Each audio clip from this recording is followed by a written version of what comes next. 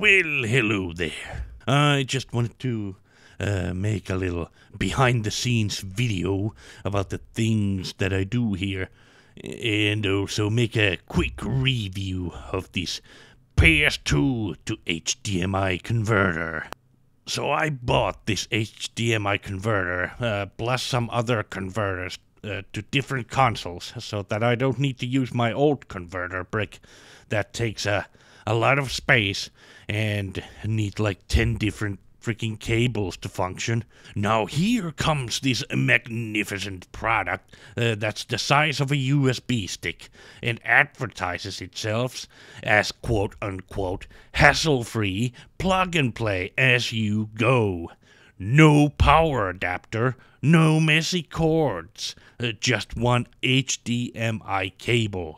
Wowzers! Sounds freaking dandy! So I take this thing out of the box and immediate confusion. What the heck is this tiny USB cable? I checked the manual and it says USB/5V input. Huh? Okay, so it needs power then. I would consider this as a power adapter because it needs to be plugged in, right? Okay, sure. I'm a smart little boy and figure that I can use the PS2's USB ports to power it up. So I grab my PS2 Slim because I don't want it to take too much space. I plug everything in and nothing. Okay, so not to worry, I'm still a smart little boy. I figured out it has to be to the older model, right? Yeah. I'll go grab the older model, plug everything in, and still nothing. Well, now I get pissed and go to their website to troubleshoot.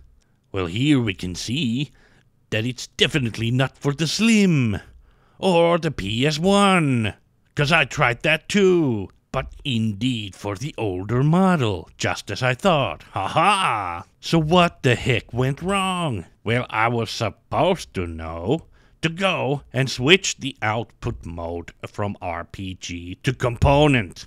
I didn't even know PS2 had a component cable, let alone that there is a menu for it. 'Cause you know, I never spent time on these menus. I played games with this thing. And of course, after checking the manual, there is a cryptic note about this whole thing.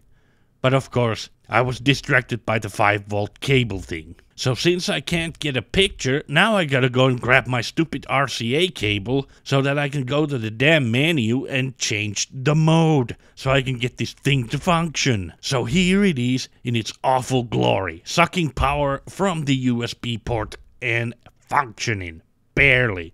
This setup took me hours. I had to run back and forth, get some more stuff, come back, get more stuff, find a working controller, and here it is saying, oh, it's a quick plug and play.